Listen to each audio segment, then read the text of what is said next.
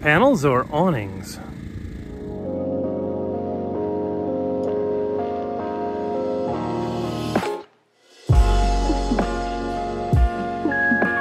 Hey guys, Eric Wanderboom here, currently at SanTan Solar in Phoenix, or outside of Phoenix, picking up some solar panels. But they are the place to go if you want some cheap solar panels. Incredible deals, and actually coming up on the 14th of November here, they're having a huge sidewalk sale, and they've got all these panels of all these 350s, 400, 270s, but these 250 watt panels. These ones here, especially with the snail tail, they call it, because they've got some kind of a little tiny imperfection in them. But even right now, at normal price, these guys are $45 for a 250 watt panels, and they're going to be $33 and like 75 cents or something on the 14th. So, SanTan Solar, Phoenix, get here if you want to load up on. He just told me they've got over 100,000 panels here of all different sizes, and I mean, and the prices are freaking amazing.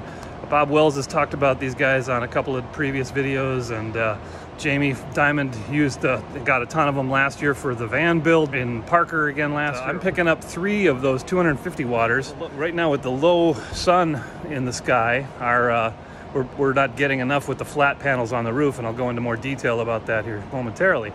But we're gonna have 2 250s. Another one of these is for a friend of ours. We're getting three of them for 150 bucks. Yeah, guys, these ones are the 250 watt panels are 39 by about 65 inches. Our little Subaru Forester.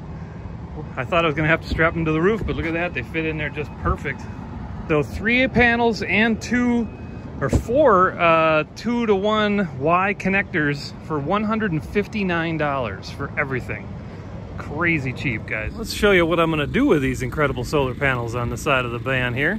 As you can see, there's our regular panels. They're up on the roof there, and they're sitting flat on the roof. I didn't set them or mount them so that I could tilt them. And right now the sun is coming up way over here and coming across at a very low angle, up in right about there now, but it ends up going down way over there. So what happens is basically almost none of it is touching our solar panels. So yeah, these panels are 39 inches by 65 inches long.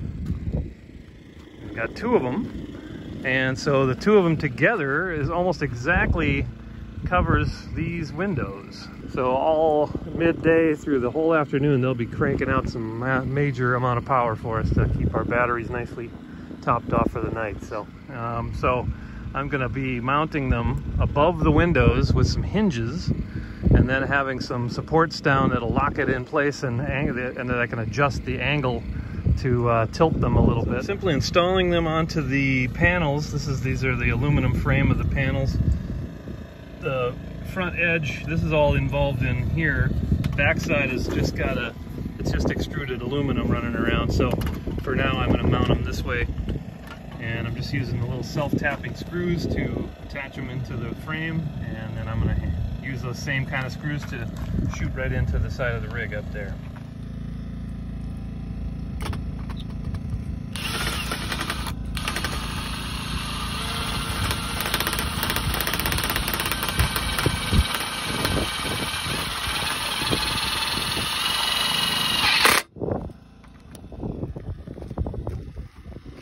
More like that, we'll be ready to hang. Okay, well that's with the tube mounted just right up flat. I'll show you what I did here. I just used some nice simple hinges.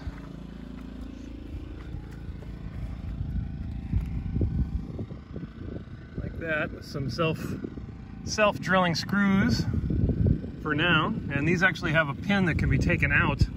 So I could pop the pin on both ends and just take them completely off, leave the other piece on there. And then when we transport them, we don't necessarily have to take them off like this. But now I'm gonna rig it up so we can have them tilt like that, get just the right angle. So I simply used a little bit of L material for the brackets to connect it to the bus. Cut a short little bit there and use that in between or to attach to, and then just a simple bolt with a lock washer and a nut, To connect the two pieces together in the middle, I used another just short section of the L material to hold both panels together, and works out real nice, holding it together in some 30-mile-an-hour winds. So as you can see, a dramatic improvement in our output to our batteries.